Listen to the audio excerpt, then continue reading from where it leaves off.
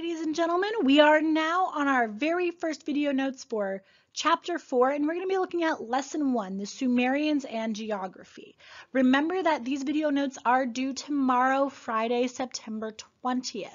Now, it's important for us to understand both the geography of this place, because we know that geography shapes how people live, and to start talking about our first group in Mesopotamia, the Sumerians.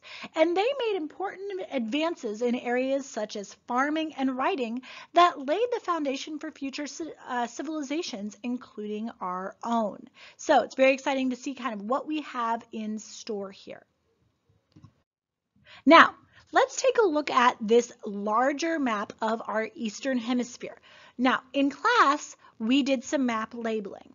It's important to know that the area of Mesopotamia that we're looking at is right about here on this larger map. So we've got Africa down here, we've got Europe up here, and Asia up here. And we are right in Mesopotamia where everything kind of collides together. Now, if you didn't get a chance in class to go over the labels on the map, I wanted you to take a look here. Please take a moment and double check to make sure you have your map labeled correctly. We've got our blue continent of Africa shaded in down here, and make sure your key is shaded in as well.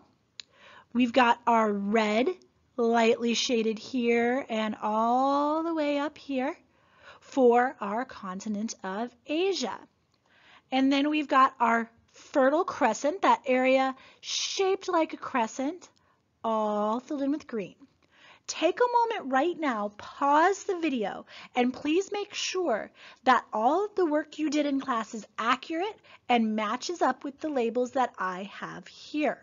Okay, all the way from the Tigris River on the top of the two rivers, T for Tigris, T for top, and the Euphrates River, U for Euphrates, U for underneath, all the way over to Egypt and the Nile, and Asia Minor and Syria, and all those labels. And look for those bunny ears for the Red Sea. Pause now, and I'll see you in just a minute. Now, when we look at our first civilizations in Mesopotamia, we know that geography plays a huge role. I want you to think about this hot question. Why might the earliest settlers in Mesopotamia have decided to settle in the area between the Tigris and Euphrates rivers? So think about what you know about growing plants and why settling between two rivers might be a good idea. I want you to predict two benefits or positives and two drawbacks or negatives to settling in such an area. You could do a T-chart, you could write this out and list it, it's up to you. But tell for me why those good things and bad things might be the case when you settle in between two rivers. As we talked about in class, Mesopotamia is the land between the two rivers, the Tigris and the Euphrates. By Tigris, I want you to write the word top. And Euphrates, I want you to write under. People always get the two rivers confused, but here's our Tigris at the top and our Euphrates underneath. And Mesopotamia is all of this land in between these two rivers. Now, we've got the land in between the rivers, but the rivers don't just affect the area right there. We also have our larger Fertile Crescent. This is this curving strip of land, both inside and outside the rivers, that curves around into Egypt, from the Mediterranean Sea to the Persian Gulf. Put a star by those bodies of water that the Fertile Crescent touches.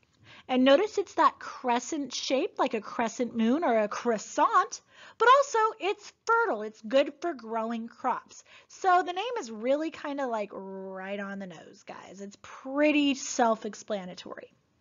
But this area is where we're going to see our earliest civilizations in human history arising. Now, when we look at our early valley dwellers, we're going to look at the back page of, so this will be page 8 on your packet now, right up at the top. We see that about 7,000 BC, we see people first settling in Mesopotamia. So right at the end of the Neolithic and the beginning of the Bronze Age. So we have this green area right here, right between those two rivers right there. By about 4000 BC, some groups began building farming villages there. So we go from just small settlement to some larger farming villages. By about 3000 BC, though, we have civilizations developing in Sumer, or southern Mesopotamia, right here, right near the Persian Gulf, so they could get out to trade, and where you get the most fertile soil from those two rivers. Now, on the map you have, I want you to draw in that there are mountains up here, and these are called the Zagros Mountains. And down here, I want you to circle where it says Arabian Desert. So on either side, we have things kind of trapping us in and making it so that Fertile Crescent can't spread. So we keep everyone right in the middle.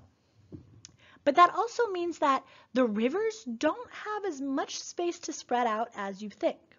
So on our next section, Taming the Rivers, we're going to talk about why that might be difficult. In the summertime, we need to know that rivers are unpredictable, the Tigris and Euphrates. Circle that word, unpredictable.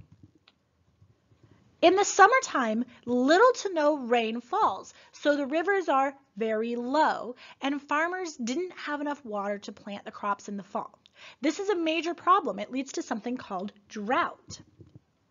But in the spring, the opposite happens.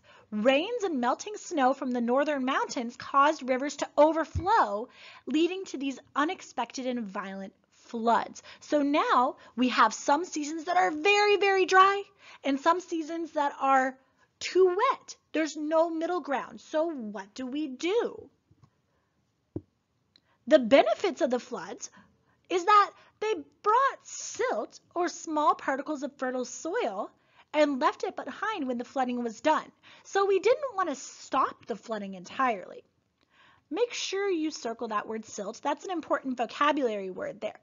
So we need that fertile soil from the floods. We don't want to just get rid of the floods or move somewhere where there aren't floods. So what we do is we start to build dams and canals to let the water flow into our fields.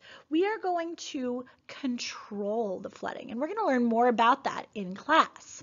This is called irrigation. Important vocab word, irrigation. We want to bring the water to us and control it, but also store it for when we don't have enough. Okay? We're going to make sure that we have the resources we need, when we need them, and how we need them. So take a look at our last timeline, and I want you to write in this heading, City-States Arise. You can write it in right here, right above the little timeline, okay? So this is how we go from these little farming villages to bigger civilizations. First, we have silt, that fertile soil that lets farmers grow a surplus or extra amount of crops. We learned that word surplus in our last video, or in our last chapter, and we're going to see it used again and again. This led to people who didn't need to farm becoming artisans or skilled workers. There's that specialization of labor that we've talked about. Whether it's pottery, weaving, whatever the case may be, now we don't have to spend all day farming. We can practice different trades and get money for that and feed ourselves that way. As this happened, people began to live in places together that helped us to have lots of trade, and those little farming villages moved into cities. By 3000 BC, we see several coming up in Sumer, in southern Mesopotamia. We call these people Sumerians. And in our next video notes, we're going to learn a little bit more about Sumer civilization. But today we wanted just the basics. So please make sure your map is accurate and be ready to come in tomorrow and have a lot of fun figuring out how geography can affect those early Sumerians in the Tigris and Euphrates River Valley in the Fertile Crescent in Mesopotamia, the land between the rivers. Hold tight, guys, because I know that we've talked about Mesopotato today, and I want to see if you want to see him, guys. All right, so have a great day. Keep an eye out for Mesopotato, and we'll talk soon.